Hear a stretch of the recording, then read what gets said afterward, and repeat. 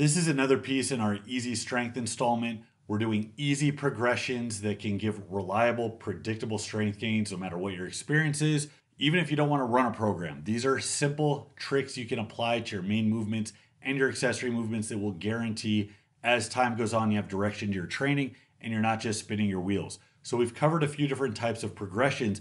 This is one you probably haven't heard of before, though you may have heard of some of the systems that fit under this umbrella. We're going to be talking about static programs or passive progression. Now, if you haven't heard that, it's because I just made it up. This is how I think about this category of training. And I'm going to talk about the ways it differs from some of the types of training you might be more familiar with. With passive progressions, we're contrasting what normal progressions are, which are active. Active progressions move forward. You are using the mechanics of the program, deliberately turning those dials up to get a predictable result. So the idea is as you push those dials further and further, the result is the body is forced to adapt. So you actively progress forward, then you get stronger. Passive programs are going to do the opposite. They're going to expose you to a stress, and it's over a few different timelines. There's a few different ways to do it, but the stress of the workload is only going to go up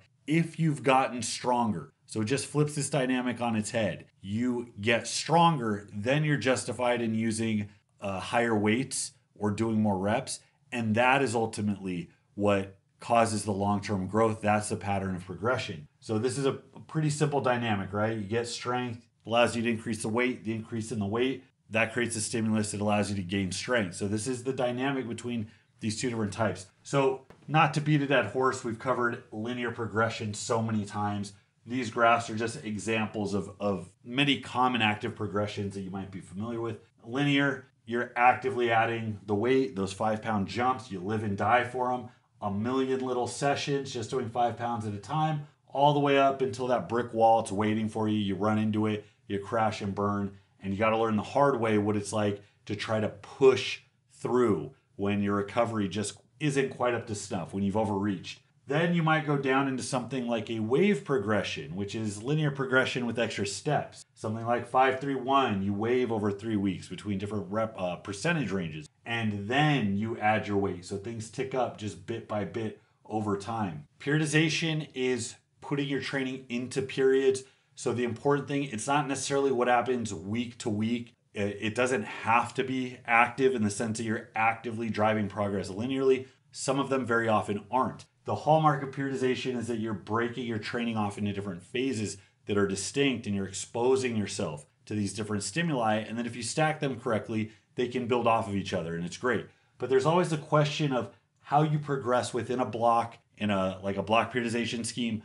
It's not obvious how hard you should be working, at what rate you should be increasing. Now, many of them do use a very almost linear active type of progression. So let's say you're doing triples. Over this block, you might want to see those triples go up. So you start a little light, you get heavier over 3, 4, 5 weeks. That's enough time to adapt. Then boom, you're done with the triples block and you go into the next block where maybe you start a little bit lighter and you do the exact same thing. Step loading, I had some questions about this on the dynamic double progression because they appeared similar.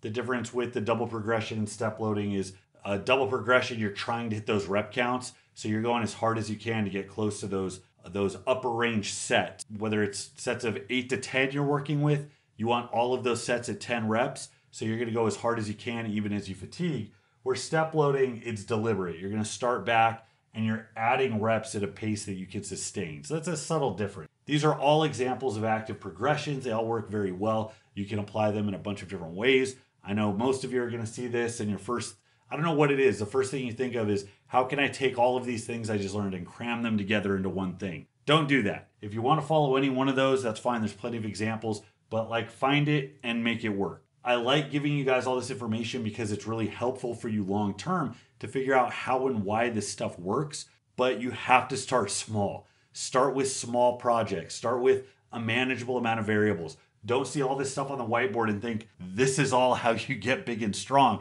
so you have to cram it all together. I got to get a compilation together of the comparisons I'll do, the videos I'll do, and it's always questions like, okay, so what if for my main lift, I do 5-3-1, and then I do the boring but big, but then on my accessory, I do that for the first set last. but then I want to incorporate your volumizing. But then there was also this thing I saw from GZCL that looked really neat. And I think I'm going to do that every other week. The mishmashing of, that's not what writing programs is. Writing programs start with a template that works, make small changes based on need, stop trying to make the Frankenstein monster. I'm doing this so it's easier, not so it's harder. So that rant gets us into passive, or as I call them, static progressions. That means that everything is essentially staying flat. Static means unchanging. That's what we're talking about. So where these deliberately change, the program mandates change week to week, these stay back. And usually you're going to see a type of auto-regulation. That's what keeps it back. So RPE is probably the best example that most are going to be familiar with. It's auto-regulated so that you have to hit the same RPE. So you might do, set to 3, you might do triples on the same movement. And you might do it week in, week out. And you might do it for as long as you can, only going up in weight if you have gotten stronger, so that an RPE 8 represents more weight on the bar. If not, if you have a bad day, weight might stay the same, it might go down. There's some really good bits that Mike Tuchscherer has about his emergent strategies. And it's really just repurposing what Bondarchuk did, he was a track and field coach, and he basically just had everybody do the exact same workout every day. So if a dose of stress works the first time, it can work the second time. So there's some neat things you can do with it. You can find out what your athlete's time to peak is, because if you're doing the same amount of work every week, you have controlled for all of your training variables. So if you find that you get stronger over 4 weeks, but then week 5, you backslide, that tells you where the under recovery is overtaking whatever benefit you're getting from the training. And that's how you're going to structure your blocks, or that's how you're going to time your peaks for a meet. So it's really useful to know that. This allows you to control for more things because there's less noise, and it seems to work. So that's pretty cool, right? It's also easy to write, makes it easy to auto-regulate all your volume after that. You're not just doing more volume for the sake of it. You're doing an appropriate amount of volume given your abilities that day. So this works really well. And then when you do get to the end of a block, you can progress the reps forward. You can move into a different threshold. So there's always going to be some type of long-term progression. But week to week, we're not changing the program to drive that forward. Or you could switch the exercises, keep it the same. That's also viable. West Side is another one that you guys are familiar with. Singles at an RPE 10. That's West Side. Now, West Side allows you to do that without deloading because you change the exercises. And I think there's a lot of people that don't know that this dynamic is actually what allows West Side to work. A lot of people talk about fixing weaknesses.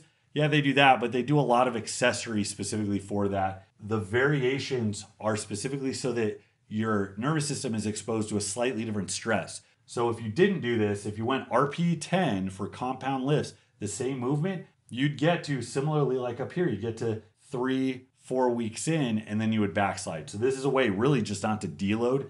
You can do something like this. I typically don't recommend like concurrent type stuff or conjugate type stuff for people, but you can do something like this with the same lift where you don't have to engage in all of the changes. You just have to make sure you deload every so often. And there are some, they're hard to find. I haven't been able to dig them up, but there's some old school powerlifting templates from guys who used to run heavy ass singles with the same movement, and it was just based around a deload. And that brings us to the static progression. And this is exactly what I was talking about. We're doing RPE 10s, we're deloading every 4th week, and experiment. If you follow what Mike T says in his emergent training strategies, keeping everything the same will allow you to find where that week is. You can guess, you can say, I think I know my deadlift well enough. I think I know my bench well enough. I'll go 2 weeks hard, 1 week off.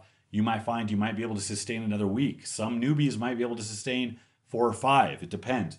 But every so often you have to intentionally deload, not because something snapped off, but because you know you have to do that if you want to keep the PRs coming. And every so often you can, again, you can switch the exercise. You can switch to a different rep range.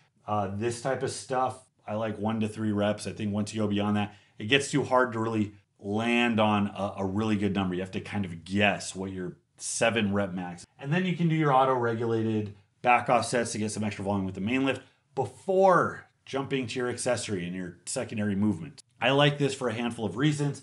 I think it's easy to program. So long as you're not just taking it as an excuse to max out every week. You still have to listen to your body. You still have to understand there might be weeks where it's not an RPE 10, Or there might be weeks where an RPE 10 isn't a PR. You're going to have to play around with the deload. There's some investigation that has to happen. So again, the program's a program. It's up to you to make it work. But in either a very, very heavy cycle after a robust base building phase, or along with a concurrent split where you're doing everything all together all at once, this is easy to program. It's easy to follow. It takes a lot of the guesswork out. So that tends to be why I like this type of program.